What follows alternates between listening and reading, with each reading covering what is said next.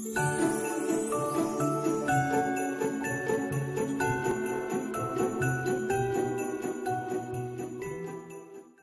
everyone, Connie here, and welcome to my blind reaction to Mowler's A Critique of Resident Evil 7 Part 4. Now, I was thinking about doing both Parts 4 and 5 because it's been a long time since we've done any of this, but I noticed how long Part 5 is, and there's other reactions I want to get to today as well, so yeah, I think we're just going to do Part 4 today, and we'll try to get more consistent with this again going forward. I don't even remember where it left off because it's been so long. But we'll get back into it. He'll get us into it, and I'll be able to still react to and give my thoughts on what he's saying as he says it, of course. Excuse me. As a reminder, I love Resident Evil 7. I think it's one of the best horror games in recent memory, personally. And definitely my favorite Resident Evil game out of the ones I've seen. Which hasn't been all of them, by the way. So yeah, I just have to get that out of the way. Now also, you may be wondering, where have I been for so long? Why has it been so long since I've gotten to this? Well, the simple answer is just a lot of stuff has been happening lately. I mean, there was the Thanksgiving holiday. There's my foot injury kind of coming back for a little bit these past few days, among other stuff, and just wanting to get to other reactions, prioritizing them and stuff. But yeah, yeah, it's just there's been a lot going on, so I just have been focusing again on the other stuff. But we're finally back to this, and I am excited. While Mowler's videos aren't necessarily the most entertaining, they're at least interesting to compare and contrast with my thoughts. As you know, I did his critique of Outlast, and while I very much disagreed with a lot of what he said, there was a lot he said that I did agree with, and overall, our opinions are still very different. I still love Outlast, like, very much. And he doesn't. So even if his opinions on Resident Evil 7 continue to be a little more negative, it's like, okay. But I mean, if I remember right, he has said there is a lot to enjoy with this game, and there is a lot of legitimate positives. I believe he has pointed out that there is a lot he does really like about it. Unlike with Outlast, in which he was mostly entirely negative, let's be completely honest. I believe he did say that there was a lot he did very much enjoy with this game, but there were also some things that really dragged it down. If I remember, one of the things he didn't like was Mia. He didn't like the way Mia was handled, and in the end he felt like it was just... It was like a no-brainer to him to give the cure to Zoe, who he felt had been more helpful and more useful and just overall better throughout the game than Mia, who he really didn't find a reason to care about anymore, even though again, kind of the main goal of the game is not just escaping the Baker estate, but doing so with Mia, who you would come there to rescue in the first place. But yeah, he didn't like Mia and that entire kind of part of the game. But then I believe he really liked the Baker family themselves, even if they had a few little issues with how they were handled. I believe he did love the concept and part of the execution of them.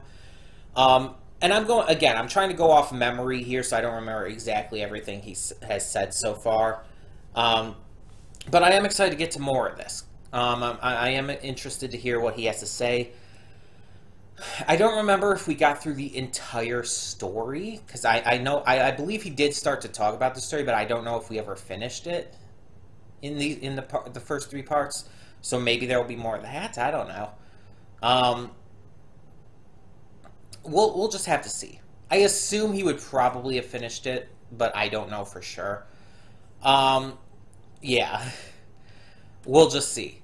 And as always, I know, Everett, you're not as familiar with this game as you were with Outlast, so you probably won't be doing one of your book reports on this one for my reaction. But I would still love to hear your thoughts based on what you do see here and what you might think based on, again, what you see. But either way, we're going to get right to this, so yeah, let's do so. So when the screen fades to black, pause this redirect and go to the description below. Follow the link to the reaction, and after you watch it, come back here to the redirect and resume play. Because after it fades to black and then fades back in, everything from that point forward will be my afterthoughts. I will contain spoilers to the part. Not really an episode, so the part, the video. So that being said, thank you so much for tuning in, and I will see you at the reaction.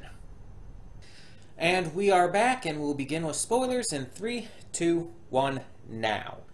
First of all, really sorry for the lighting. I came over to this side of the love seat to get away from that lighting, and it did not work.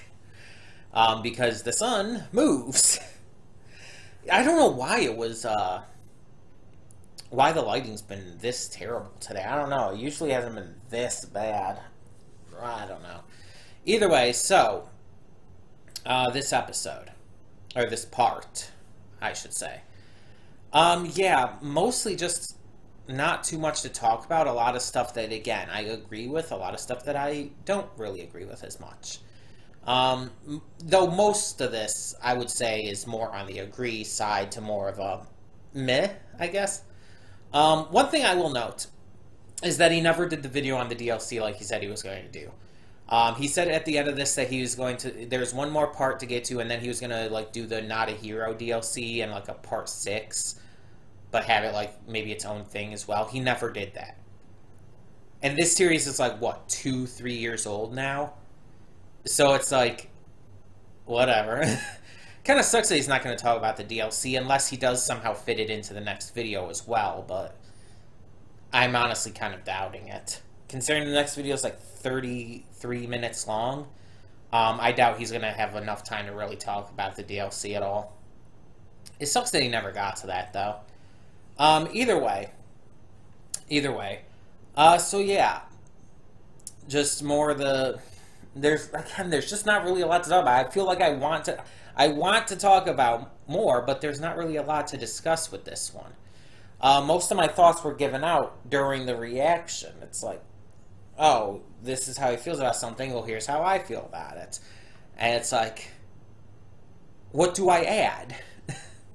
Like with a show or something, with a show or a movie, it's like I can share my thoughts on certain scenes and stuff, but this, it's like, it's a review, a critique, so it's an entirely different kind of thing to react to. I don't know.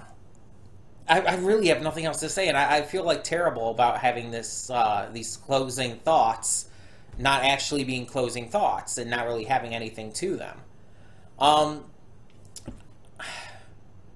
I guess just tell me what you thought in the comments below, and sorry.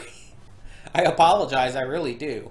But thank you so much for tuning in anyways, and for now, I'm Connie, and I'm signing off. See y'all next time. Hey everyone, Connie here, and thank you so much for tuning into today's video. If you want to check out any of my social media links and more, please check them out over to the side. And if you have any comments, questions, concerns, please leave those down below. In the meantime, though, thank you so much once again for tuning in. For now, I'm Connie, and I'm signing off. See y'all next time.